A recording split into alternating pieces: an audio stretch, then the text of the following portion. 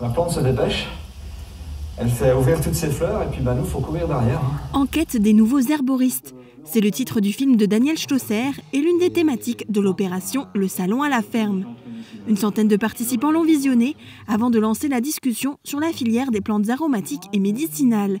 Une spécialité aujourd'hui en plein boom, mais il n'est pas simple pour ces jeunes cultivateurs de se faire une place sur un marché devenu mondial. Plus de 12% entre 2008 et 2018 de personnes qui sont installées en PAM.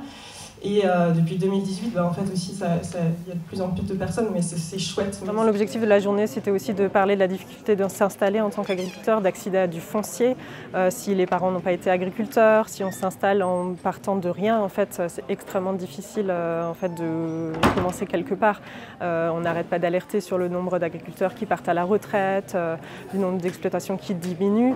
Et en fait, on voit qu'il y a des jeunes qui ont envie de s'installer, on a envie de dynamiser les territoires, mais concrètement, derrière, quand on veut accéder à ne serait-ce qu'un art de terrain, parfois c'est vraiment compliqué. Donc on parle pas d'un hectare, où c'est vraiment le combat. Autre bémol, l'absence de reconnaissance officielle des herboristes en France, contrairement à d'autres pays européens. Pour que le bienfait des plantes soit reconnu, selon le syndicat de la Confédération Paysanne, il faudrait davantage d'études scientifiques.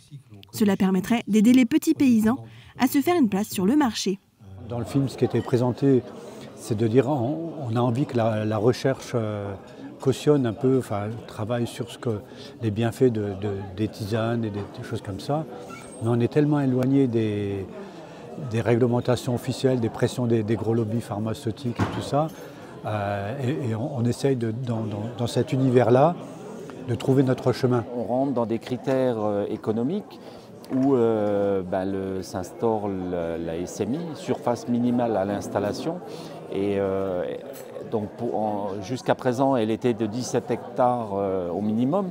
Alors après, si vous étiez en maraîchage, il y a des équivalences et on peut y arriver à moins.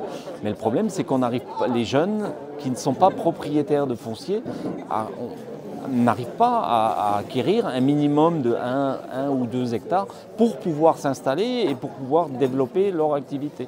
Néanmoins, les débats politiques se poursuivent actuellement au niveau européen et au niveau national pour faciliter le développement de la filière. L'idée est de créer une nouvelle formation pour ces herboristes pour éviter toute promotion frauduleuse autour des plantes médicinales et aromatiques.